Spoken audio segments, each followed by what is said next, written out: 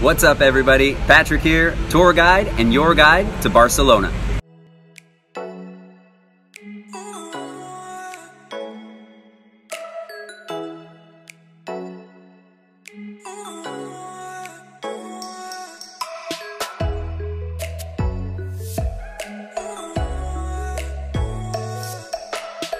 Behind London, Paris, and Rome, Barcelona is the fourth most visited city in all of Europe. With over 30 million visitors a year, this summer has taken on a completely different vibe. Normally a hot spot for all of the tourists, the Gothic Quarter is practically empty. Many of you have been asking what the Gothic Quarter looks like, so let's check it out. The one thing we need to do is always wear our masks, so let's mask up and get going.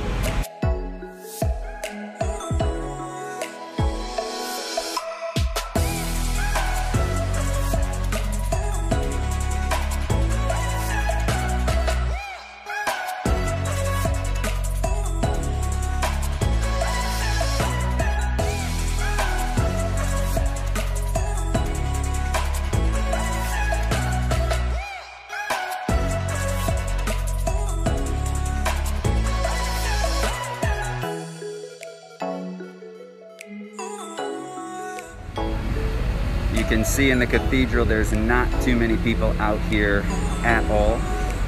Usually pretty packed all around. Still tourist visits on the inside of the cathedral. That's €9 now, so they've raised that price. That's good, but not a whole lot going on the outside.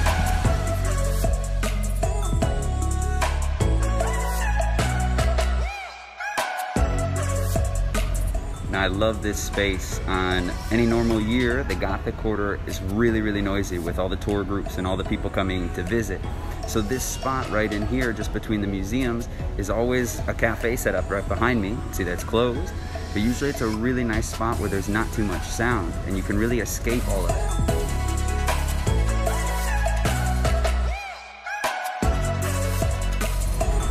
Another plaza that's usually packed with tourists, Plaza del Rey. You can see the Royal Palace right behind me, and very odd to find it at this hour of the morning, just with nobody in it.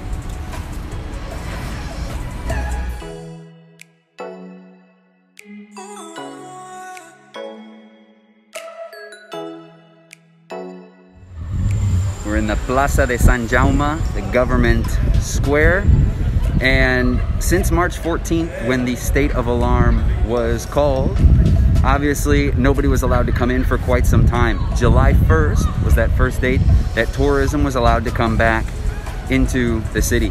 And a lot of people thought maybe we could save the summer or something along those lines. But with the increase in cases in the last couple days, last couple weeks, a lot of other countries now have been saying maybe it's not the best idea to go over to Spain. So unfortunately, you can see less people around. Countries like Germany, countries like the UK are recommending not to go over. Some placing quarantine for those visitors that actually do come over and visit. The EU put out a list of the countries that were allowed to come in mid-July, and every 2 weeks that was going to be revised. Now, countries like the US are not allowed to come over into Europe.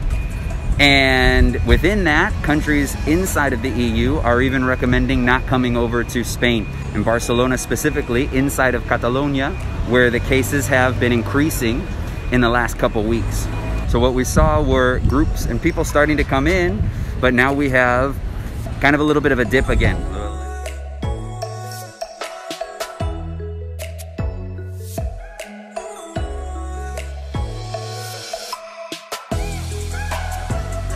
The San Felipe Neri Plaza is another one of those that's really been changed. You can see there's just nobody in here at all. There's actually just one person in here with us.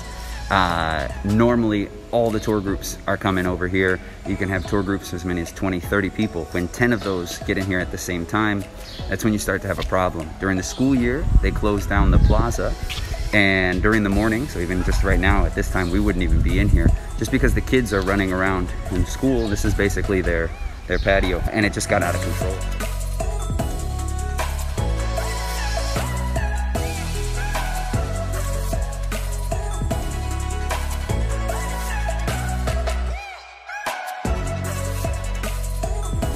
planned on doing this video all in kind of one take, but it's hot, so we're gonna stop and get a drink. Fortunately, I was walking by, we saw Bar del Pi was still open.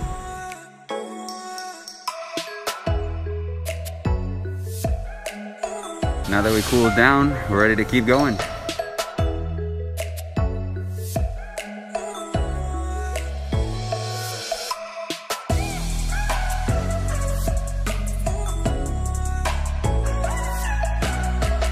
Another plaza, the Plaza Real, normally filled with bars and restaurants. You can see a lot of them are actually closed. A lot of restaurants and bars have opted just not even to open up. It's not even worth it. We're also in August, and with the COVID measures, that's kind of just increased all of that even more. So now we've got August and COVID, and you're gonna see even less people here.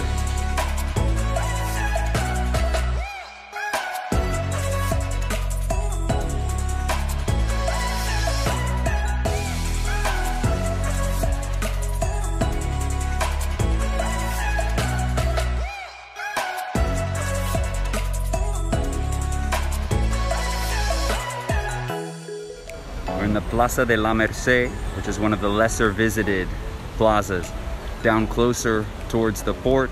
And you can see there's not a lot of action going on, but one of the streets that comes off as we're gonna head down in just a minute is the Carré de la Merced. And it's got a lot of different cool bars to go to, so we'll see if any of those are open.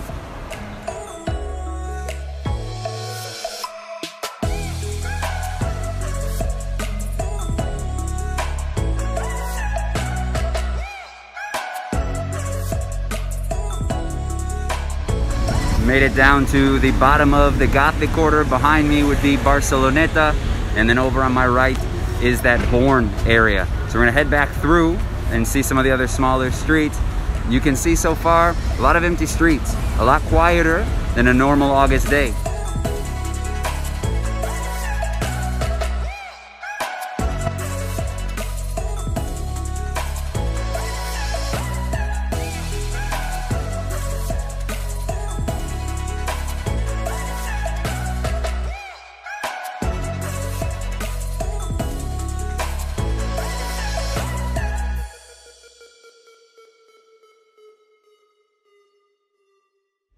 Thanks for joining me through the Gothic Quarter today. I hope it lets you get an idea of what's going on. Leave a comment below and let me know what you think. Did anything surprise you? Or just when are you coming back to Barcelona? If you haven't done so already, make sure you hit subscribe and you won't miss out on any of the other updates.